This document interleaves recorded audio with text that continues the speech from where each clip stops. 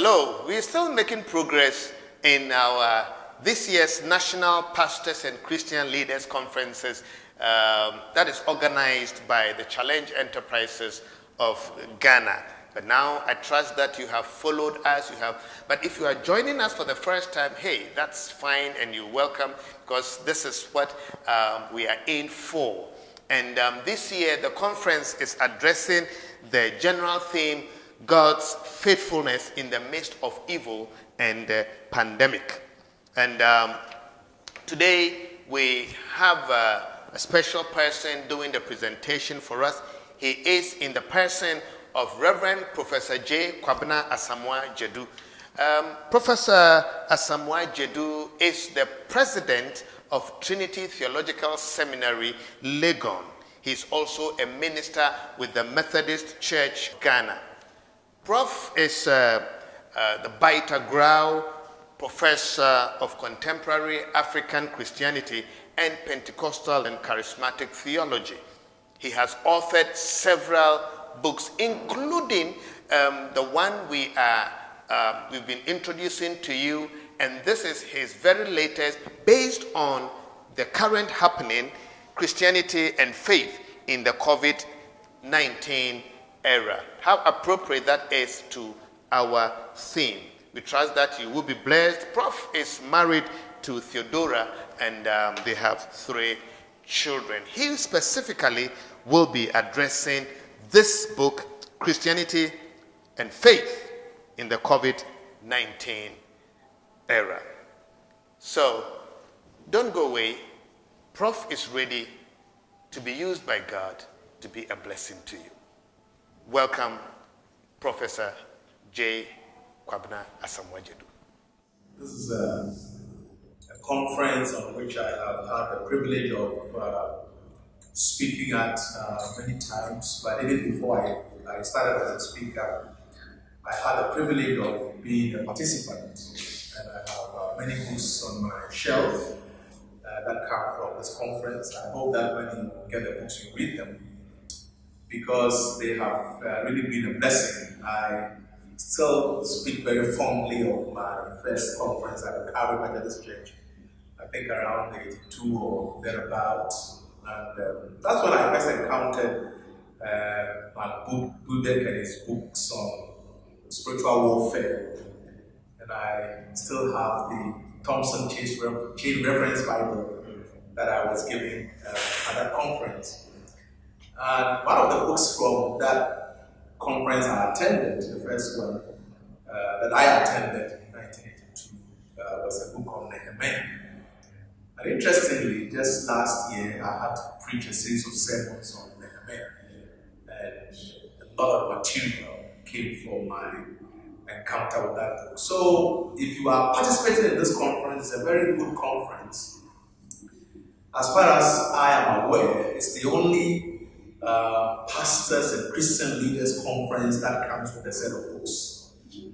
And so I will encourage you not only to benefit from what we share with you, but also to make time to spend money on some books to enrich your library, but most importantly, your ministry. Now, the topic that I have been assigned relates to the broader topic that is displayed behind me, God's faithfulness in the midst of evil and the pandemic. And I'm speaking in particular to the topic Christianity and Faith in the pandemic era. This is actually the title of the book that will come in the collection. I told myself during the lockdown period that I shouldn't get out of this lockdown without knowing what I have done with the time, because I do complain a lot that I just go around a bit busy, traveling, speaking, writing, teaching, managing the affairs of the seminary. So if the Lord has given me time, it's not a good time in terms of what we're going through, but at least there was time at our disposal. Each one of us, not just me, each one of us must be able to say what you have done with the time that God has given you. So I spent part of the time writing this book called Christianity and Faith in the Pandemic Era. And I'm happy that Challenge is going to make it available to you. The subtitle that I'm dealing with is lockdown periods from feet washing to Pentecost. So Christianity and faith in the pandemic era, lockdown periods from feet washing to Pentecost. Not many of you who are listening to us and watching us will be aware that in this past century, at the beginning of the 20th century, we had a major pandemic, the influenza pandemic that affected the whole world. The statistics available tells us that a lot of people died. 50 million people died, particularly in the non-Western context of Africa, Asia, and Latin America. A lot of Indians died, and also in Europe. And this was around 1918. I don't know whether this is something that God is telling us, but it's interesting that at the beginning of the 21st century, we have another pandemic. In between, there have been others like the HIV and the Ebola. But as everybody is saying, this one looks a bit different. But if you think it's different, go back and read about the influenza pandemic. The reason why I begin with the influenza pandemic of 1919, is that the Christian world, especially in Africa, made a religious response. In fact, it was at the outbreak of that pandemic that we had the emergence of what we call the African Independent Church movement. Some people will call it the Alabura movement. Some of these movements in Ghana and Nigeria started because ordinary African Christians rallied. When the white man's medicine proved ineffective against the influenza, they rallied and prayed. And God, in the power of His Spirit, descended. So we trace the solution, part of the solution to the influenza pandemic, to the prayers that were offered by ordinary Africans. Some of them did not even have formal education.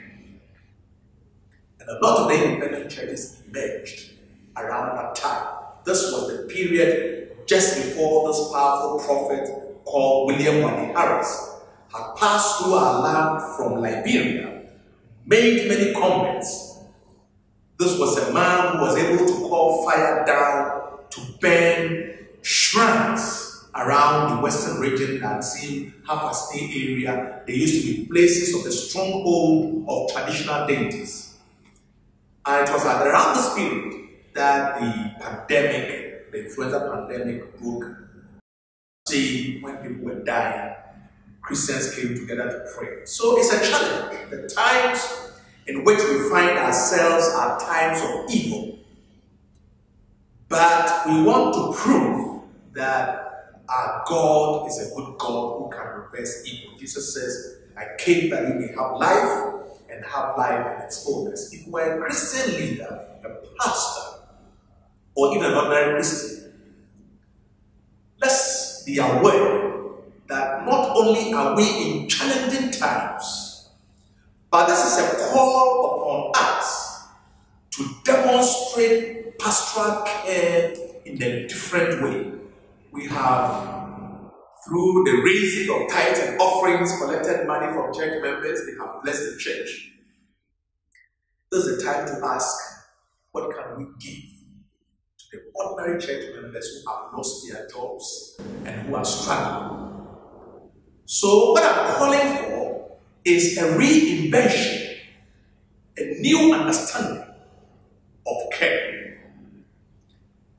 The COVID-19 pandemic has forced the world to face what I would call one of the most enigmatic phenomena in human life. And that's the reality of evil and suffering.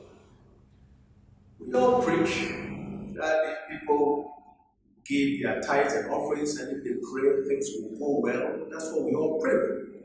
We are in church as pastors and Christian leaders to encourage people. I don't preach a gospel of poverty. I preach a gospel of prosperity, because the gospel of Jesus Christ is a gospel of prosperity. What I discourage is that we should stop preaching a gospel of materialism. Prosperity is good, but materialism is an obstacle to the kingdom. And this kind of message we preach, sometimes we forget that life sometimes comes with the valley of the shadow of death. We have people who have lost their jobs, who have lost their businesses, who have lost their money, and fortunes have declined. How do you respond as a Christian leader or a pastor to your members, to the world in times of evil? So this development concerns all of us, because leadership is about providing hope in times of despair. Anyone can perhaps provide some form of leadership when things are normal and the ship is steady. It is when the storms begin to rock the boat, as happened in the time of Jesus, that leadership is called upon to prove its mettle. When things are going well, easier to provide leadership. As a pastor, you can preach all that you want to preach when things are all right and when everybody is succeeding. But what do you say to people in times of evil? My dear friends, nobody prays for it, but evil is part of our lives. There are many sources of evil in the world. From a biblical point of view, evil comes ultimately from Satan, and we see how he invaded the Garden of Eden through the serpent and destroyed virtually what God had created. In 1 Peter chapter 5 verse 8, we are told that he prowls around like a roaring lion looking for someone to devour. The Bible says these things. We don't have to take them easy. Because if there were no evil in the world, Jesus would not have inserted in the Lord's Prayer the line, "Deliver us from evil."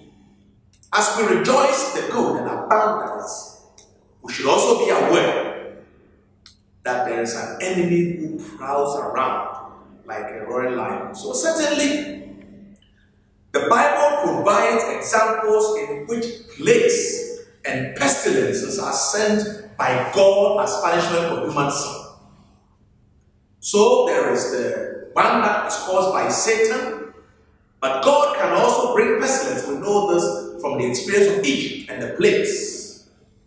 One of the classic examples of this then is the plagues that Egypt had to endure when Pharaoh refused to release Israel from bondage. In the case of Job, for example, evil came as a test of faith in the sovereignty of God. But there is also moral evil. The simple choices we make can bring evil in the world. If you take the case of Adam and Eve, they made a choice. The point is, the way we deploy our senses can be a conduit for evil in the world. And as Christian leaders, we've got to be aware of that. If you look carefully at the way the serpent tempted Eve, the serpent came through the senses. The serpent first went to Eve and asked her a question. Did God tell you not to eat of this fruit? The first sense that was compromised was the sense of hearing. Eve had no business listening to a serpent, an animal that she was supposed to exercise dominion over. But she made a sense of hearing available. For some of us as Christian leaders, that which is causing our downfall and bringing friction is because we like listening to gossip. We want to know what Pastor A or Pastor B or Elder A or Elder B has said about me. You compromise your sense of hearing, then you compromise your sense of speaking. Because when you hear, you act. So if Eve was told, and she listened to a being that she was not supposed to listen to, the next thing that happened is that her sense of sight was compromised, because we are told that she looked and saw that it was good for food. Before you see that it is good, the word good there refers to the sense of smell. So her hearing was compromised, her sight was compromised, her sense of smell was compromised, and the rest followed. The Bible says she took, that's the sense of touch, and she ate, the sense of taste. You compromise one, and the rest are all gone. So evil can come through the choices we make. I recall a young pastor who had been suspended came to see me because he had fallen into some moral sin. And I listened to his story very carefully. In the narrative, I never heard one sentence about what role he himself played in the troubles. And the church doesn't like me, and the leader doesn't like me, and so on. So after he had narrated the story, which took more than 30 minutes, I asked him a simple question. I agree. The leader of your denomination does not like you. All the people are jealous of you. I agree. He said the leader who also paid for the hotel where you took that young lady was sitting there looking at me.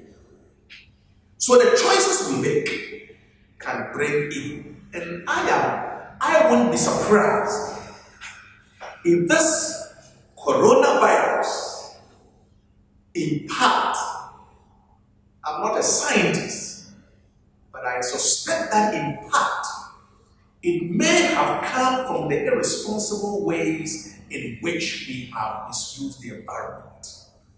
We have so abused the good natural environment that God has given us that very soon we pay a heavier price if we don't take it than we are paying now.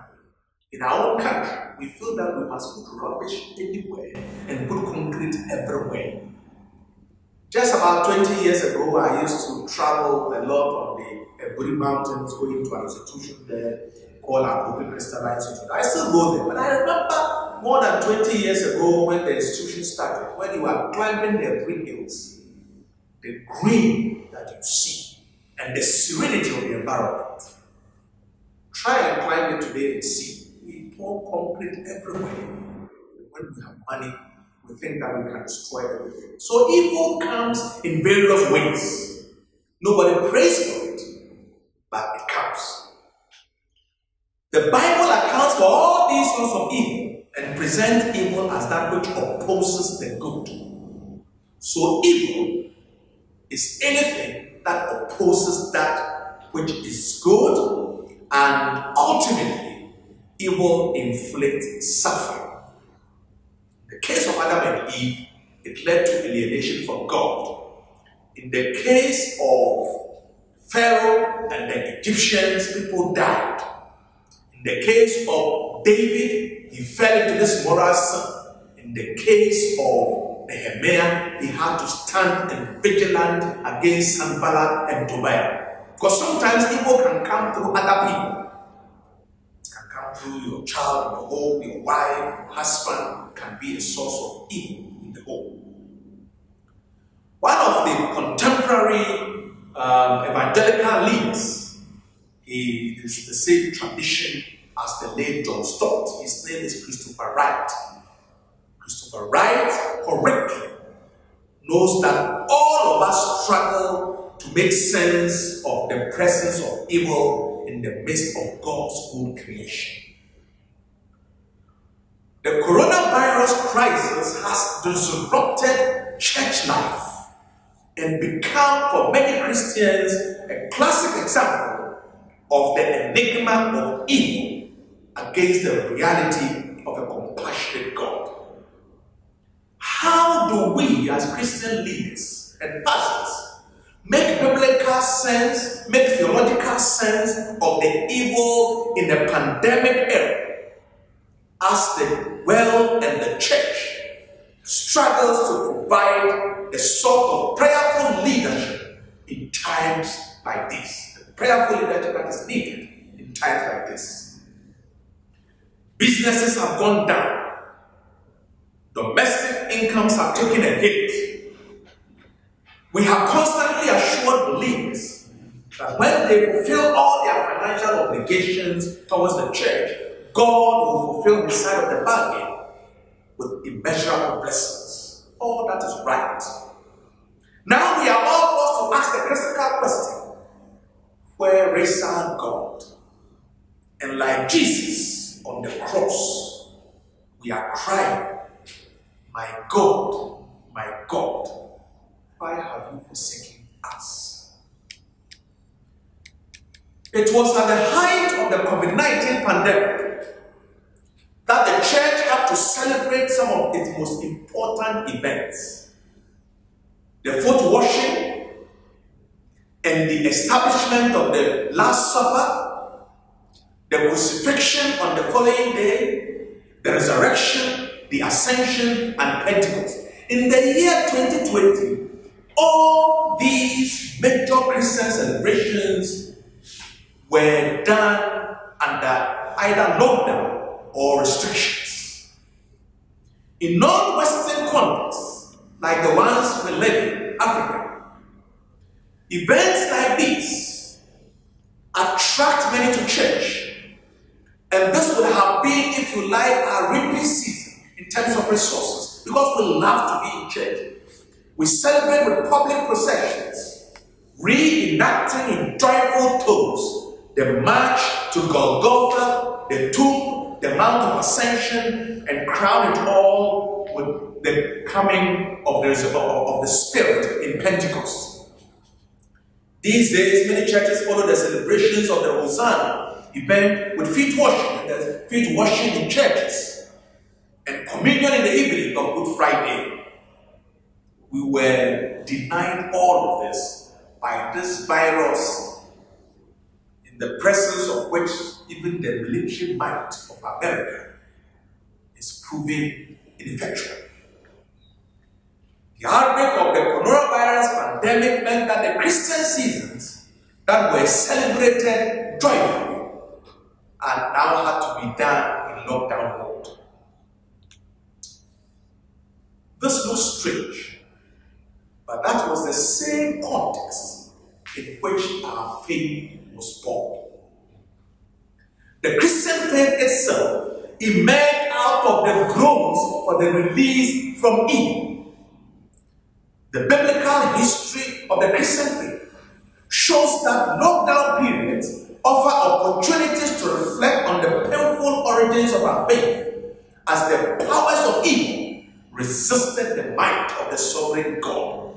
When Jesus met his disciples in lockdown mode, and when he took that bowl of water and the towel and washed their feet, he was teaching them a lesson on leadership behind closed doors, lockdown mode.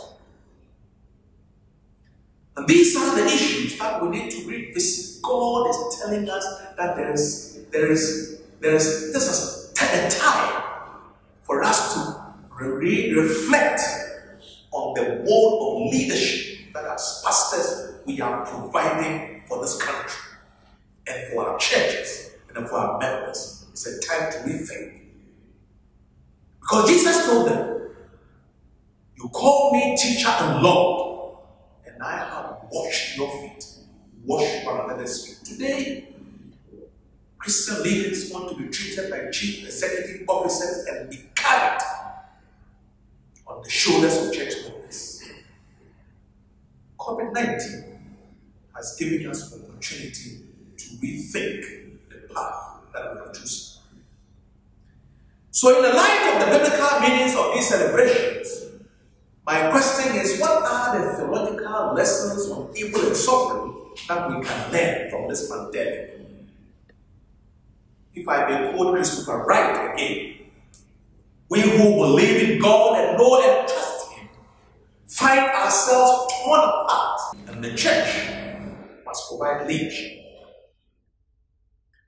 During the 2020 Passion Week, the week of the crucifixion, starting from the Hosanna, the triumphant entry, CNN showed pictures of the original Passover context in lockdown mode. Jerusalem was in lockdown mode.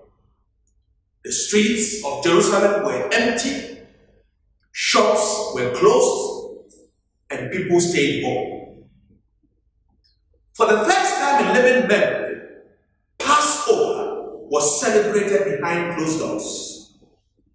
In the midst of the COVID-19 pandemic that kept most people locked down and confined, God's word to Israel in bondage, "When I see the blood, I will pass over you," came in handy in the 2020 Passion Week. The original episode occurred in terrifying times as Yahweh inflicted plagues to soften Pharaoh's heart. That it took the death of male firstborns, including those of animals, for Pharaoh to release Israel from bondage tells much about the terrorizing effect of the drama around the first Passover, which we now celebrate as the crucifixion. The Passover lamb is now the Lamb of God, Jesus, who takes away the sin of the world. But the original Passover was celebrated in lockdown. The first crucifixion, only a few disciples had the courage to follow Jesus to Golgotha. The rest ran away to hide. They were in lockdown. People often wonder why Pharaoh is blamed for his intransigence, if indeed it was the Lord who hardened his heart, as the writer of Exodus indicates. Reading the text, it would seem unthinkable that the resolve of a human being could be so strong that in the face of such suffering, he will still persist in keeping Israel in bondage. But that's what happens when human beings insist on going against God's will. He leaves them to their devices.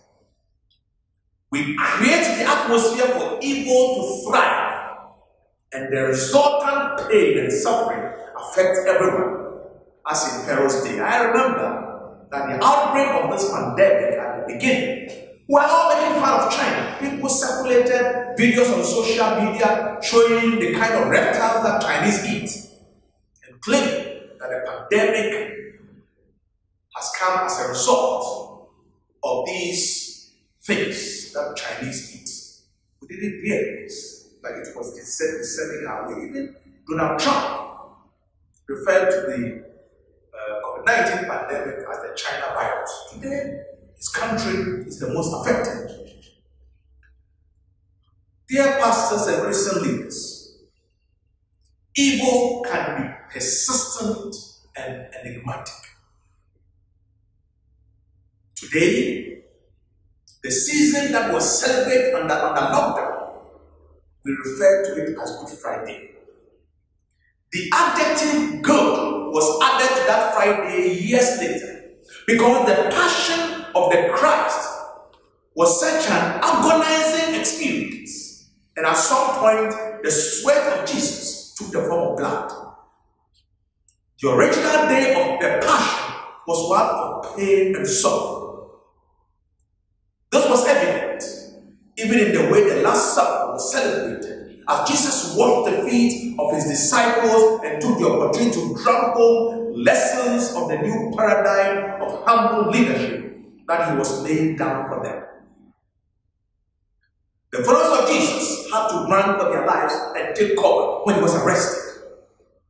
When on the cross, Jesus cried, my God, how have you forsaken me?" He was quoting words from Psalm 22. And this was indicative of the fulfillment of Scripture as far as the crucifixion was concerned. God was in action, even in the time of evil. The onslaught of evil continued through the morning of the resurrection.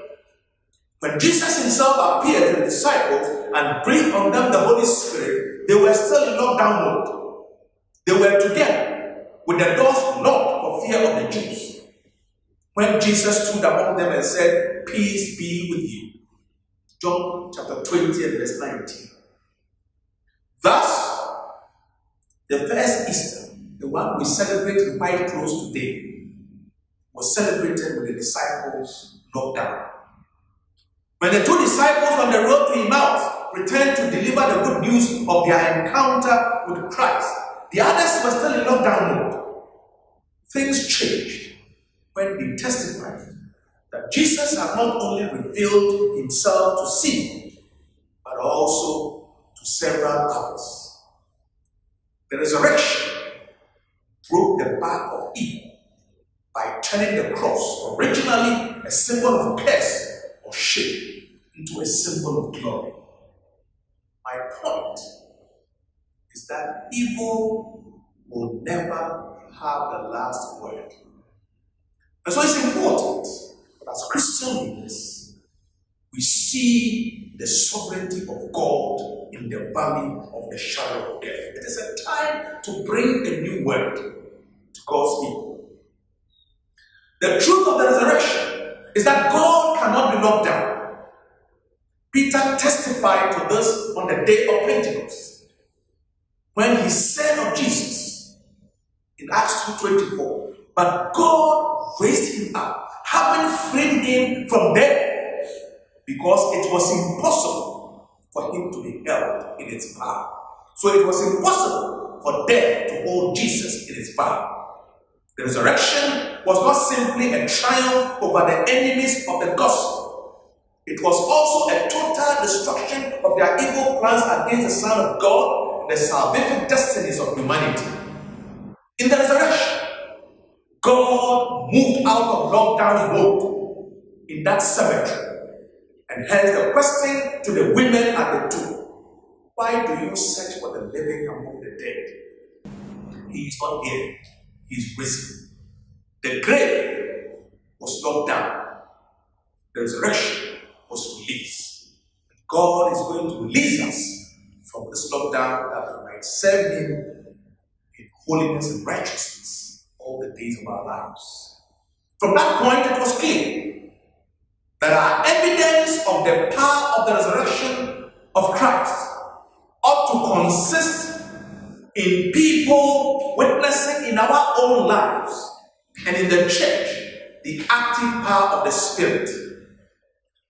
Those of you who like to point to the grave, the empty grave of Jesus, as a sign of the resurrection, you have to change your mindset.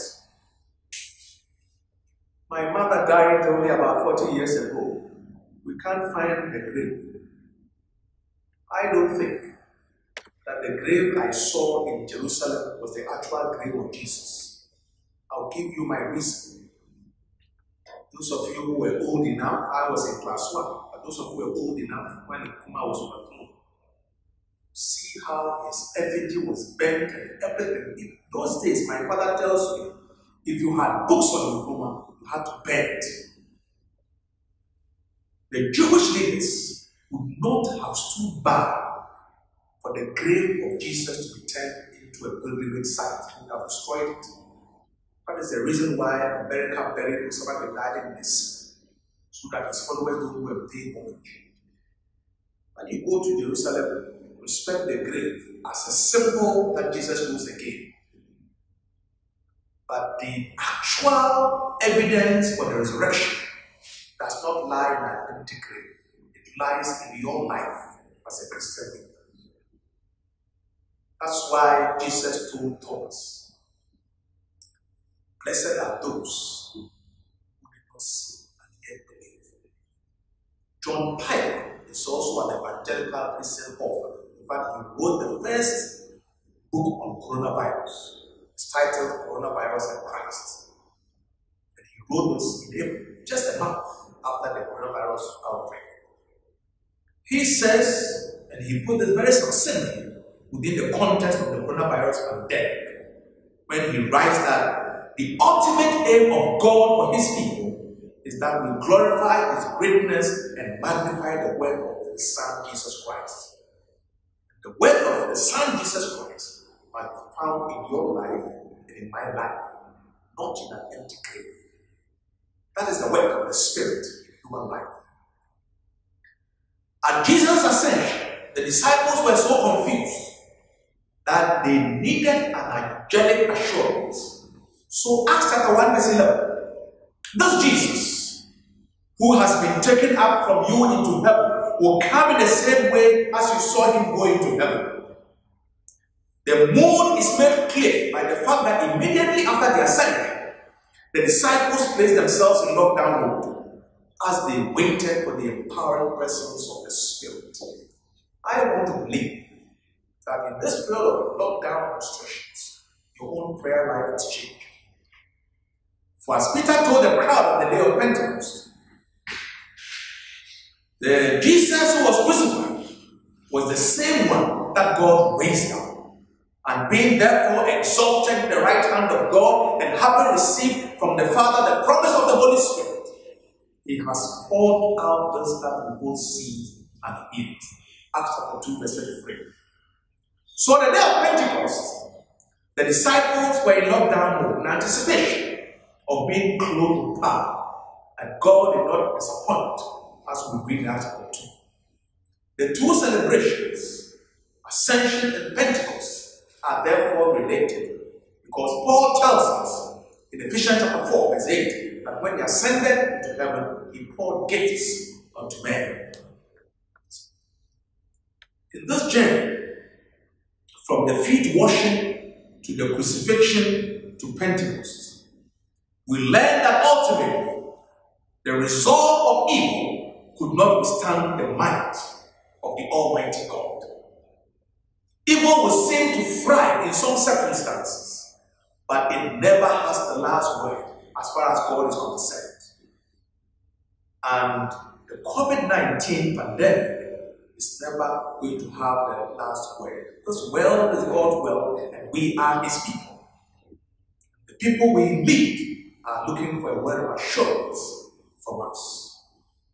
We learn from biblical salvation history that evil can have a terrifying effect, as we see how the disciples were kept locked down throughout the day of the resurrection. It is striking that the same qualities that the Passover lamb was supposed to possess in Exodus were also ascribed to Jesus Christ. Christ is our Passover lamb. He is described in words chosen from Exodus as one whose blood is precious, a lamb without blemish or defect, and who was chosen before the creation of the world, and who has been revealed in our time. 1 Peter 1, 19 to 20. So in the midst of pain, we need to look out for the purposes of God, and for the lockdown periods, we realize the following. That number one, in the midst of the valley of the shadow of death, God remains sovereign. Two, that the might of the most powerful in the world could come unstuck in times of crisis. And we see how, as I have already said, America with all its might is struggling for answers. The gospel we preach ought to account for the fact that sometimes the systems of the world can fail, no matter how strong they appear to be. Number four, the church must provide leadership. The church must provide leadership and tell us how we are going to recover. So we are calling for a new message. And we must remember that the end times are real. We may have different views on why the world was afflicted with COVID-19. Many theories abound, ranging from conspiracy theories to the pandemic being a punishment from God against human sin and rebellion. Whatever the reason, God has lessons to teach his church in the time of evil, suffering, and pain. Through it, we are called to ponder our relationship with him And as Joel invites us to do, rend your heart and not your garments. This crisis, John Piper notes, invites us to make God the all-important, pervasive reality in our lives. In God's salvation history, lockdown mode is never a permanent condition because He never has the last word as long as He waits. God bless you, and I trust that as we move out of these restrictions, the mode of Christian leadership will change, and we will anchor our leadership styles in the scriptures, knowing that our faith will fit worship in Pentecost. God have lockdown rules in it, but God has something to teach us out of these restrictions. God bless you. Once again, this is where we draw the curtains for today's edition of the Pastors and Christian Leaders Conferences that is organized by the Challenge Enterprises of Ghana. You just heard Professor Kwabena Asamoah-Gyadu in that wonderful presentation. And like we said, that is based on his book that carries the very title or the very topic he treated. But then we also have a set of books like we do with all the national pastors and Christian leaders conferences. You have a set of books that have been highly subsidized, so you can access this online, and you will have your copies. You can follow the addresses that are on the screen, and you can access some of these materials. We trust that this whole conference has been a wonderful blessing to you from the comfort of your homes. And so we pray that the information received will blossom and yield and bear fruits in your life. Until we meet you again, God richly bless you.